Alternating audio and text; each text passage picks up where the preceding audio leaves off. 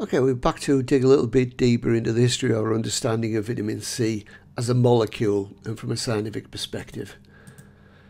Well-known tea-sider Captain James Cook was born in what one recent biographer described as a mud hut in Marton.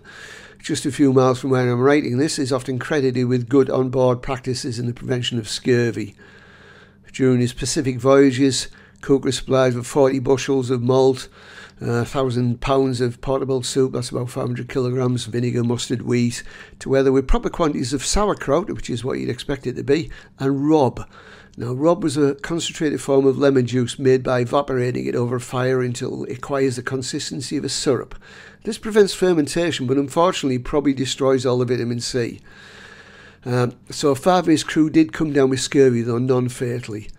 As mentioned before, William Lind was probably a more important figure in our understanding of this issue.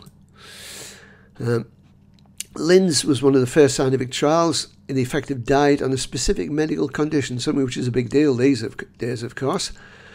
He largely ignored at the time.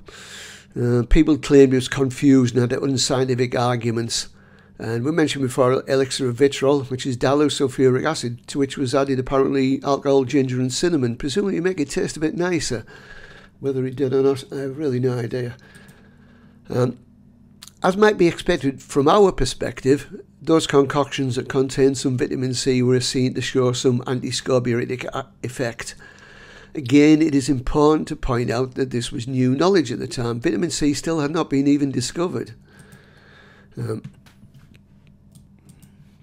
40 years after Lind's original publication, the Royal Navy adopted the idea, so eliminating scurvy from among its sailors. We mentioned in a previous lecture the fact that British sailors were frequently referred to as limeys by Americans because of their consumption of lime juice. It took up to the First World War before the Merchant Navy came on board. It's worth pointing out that during the 18th and 19th century there were many problems with food quality.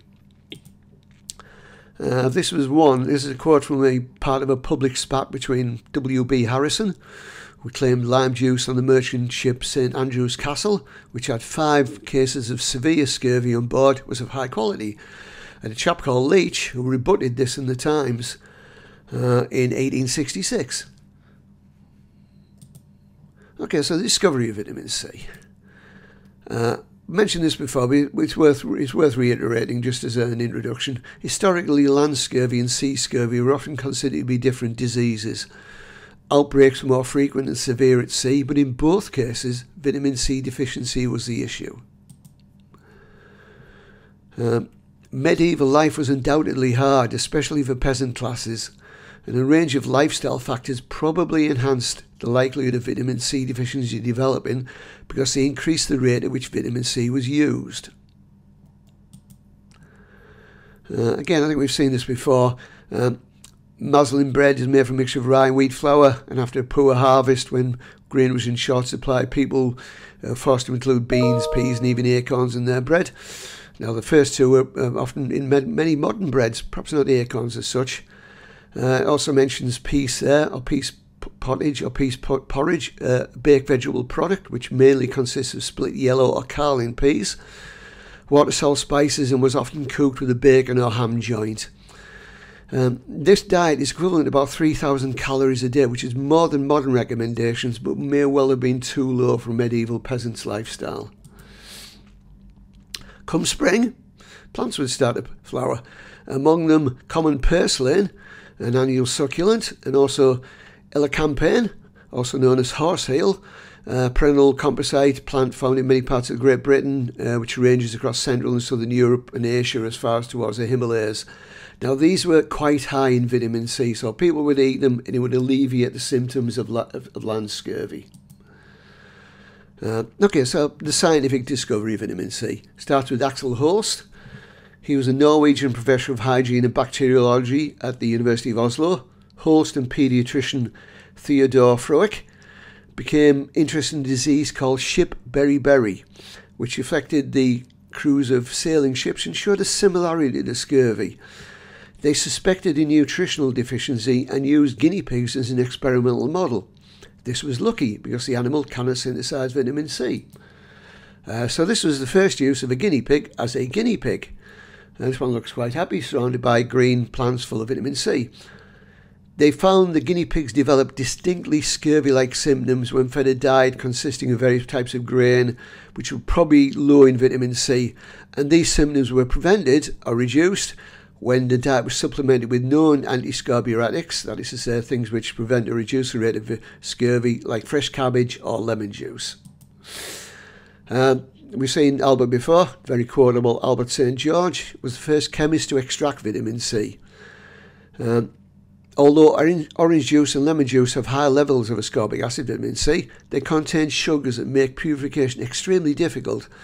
St. George solved the problem by making use of the imaginative use of the local speciality paprika, living in a town which is said to be the paprika capital of the world. One night, St. George recalled, his wife had served him fresh red paprika for supper. As he wrote in his autobiography, I didn't feel like eating it, so I thought of a way out. Suddenly it occurred to me there's one plant I never tested, so I took it to the library, and by about midnight I knew I had a treasure chest full of vitamin C. Within several weeks, St. George had produced 3 pounds, that's about 1.5 kilograms, of pure crystalline ascorbic acid, enough to show, when fed, for example, the vitamin C deficient guinea pigs, that the acid was equivalent to vitamin C and is in fact the same substance.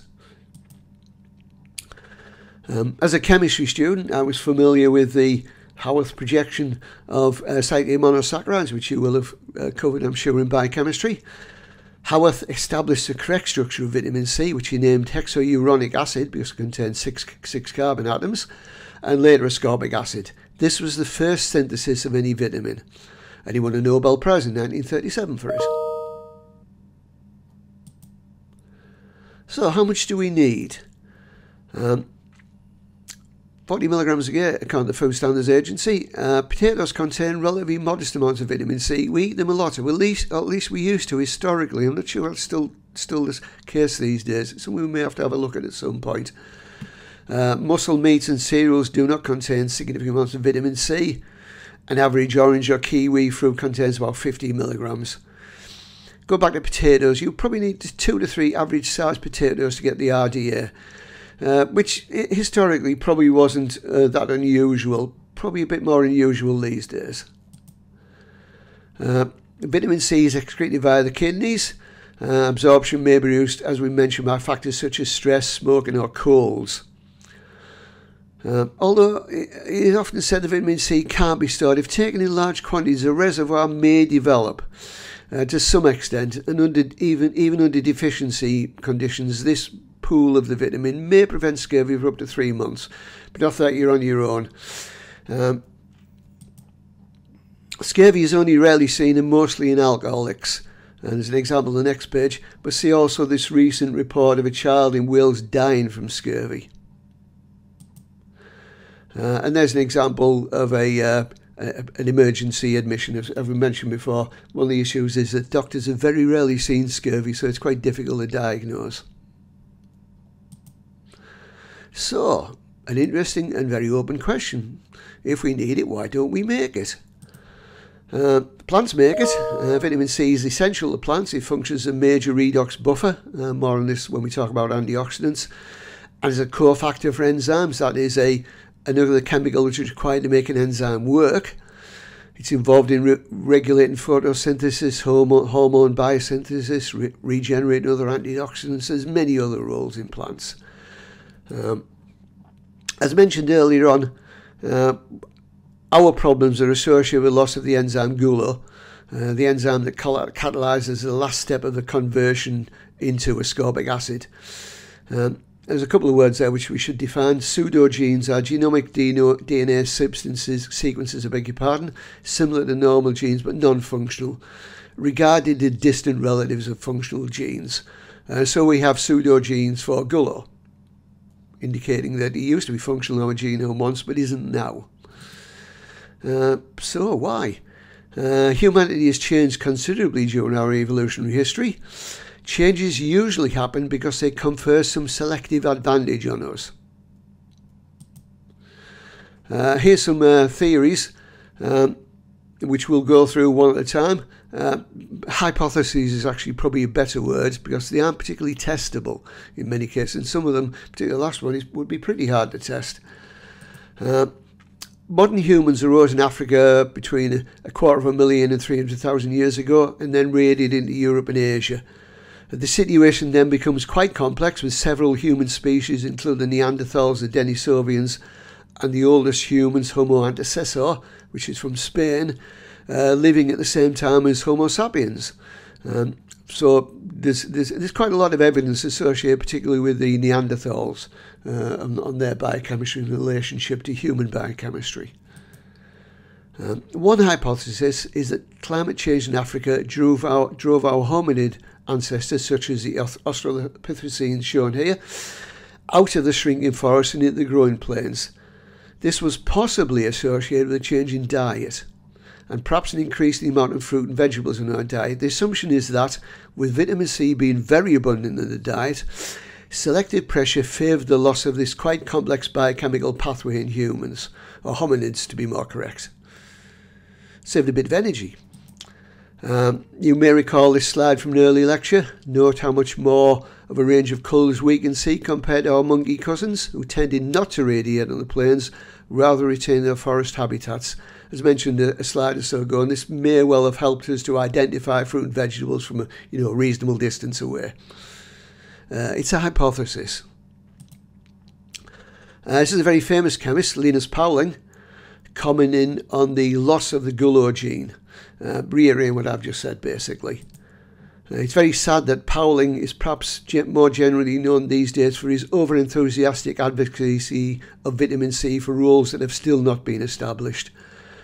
What he should be celebrated for is the work uniting traditional chemistry with quantum mechanics, summarised in his book On the Nature of the Chemical Bond. All the work you covered on atomic and molecular orbitals and bonds derives from this work done by Pauling, and other key figures include Erwin Schrödinger. So that's what we should be celebrated for. Yeah, the nature of the chemical bond. As mentioned, so Pauling was the only person ever to receive 2 unshared Nobel Prizes, one for chemistry, for the work associated with On the Nature of the Chemical Bond, and later the Peace Prize for his campaigning against nuclear weapons. There's another hypothesis, which was developed a few years ago, but doesn't seem to have gone much further. This argues the loss of this biosynthetic ability has allowed vitamin C to act as a fertility factor in primates societies, ultimately including us. It is argued that the requirement for vitamin C increases with age, so in times of food shortages, the older members of society suffer higher mortality than the younger. I'm not going to draw any current parallels with this.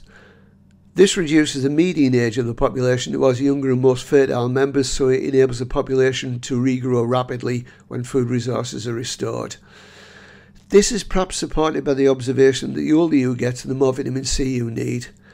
There are higher amounts for young children, but this may be evolutionary terms to provide a margin of safety in terms of short shortages of vitamin C in the diet.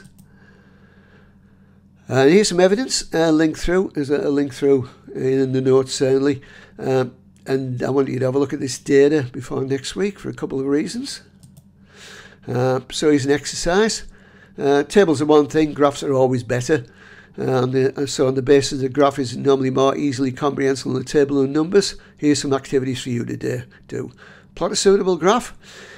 And have a think about the requirements of groups such as smokers and pregnant women. What advice would you give them? Okay, and finally, I like this one, exploding stars. Boom. Gamma ray bursts are the strongest and brightest explosions in the universe, thought to be generated during the formation of black holes. Although they last mere seconds, gamma ray bursts produce as much energy as the sun will admit during its entire 10 billion year existence. So a lot of energy.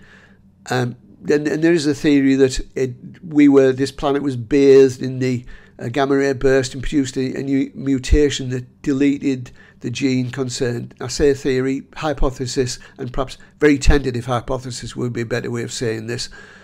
An obvious problem with this hypothesis is that it seems to have only affected presumably a single common ancestor of the modern species that can't make vitamin C. Other affected species may have gone extinct, of course. Another problem is that we can't test this experimentally. GRBs have been observed in distant galaxies, which is just as well. If one were happening on our galaxy, in particular if we're close enough, we would have no warning until the extinction level gamma ray burst arrived, and then we would not be having this conversation. Okay, so there we are on that happy note.